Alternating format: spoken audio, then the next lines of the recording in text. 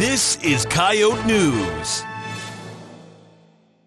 Thrifting is not just a hobby, but an affordable way to shop for many college students. Now there's another thrifting option. Goodwill of the Great Plains is hosting a grand opening of their new Vermillion location.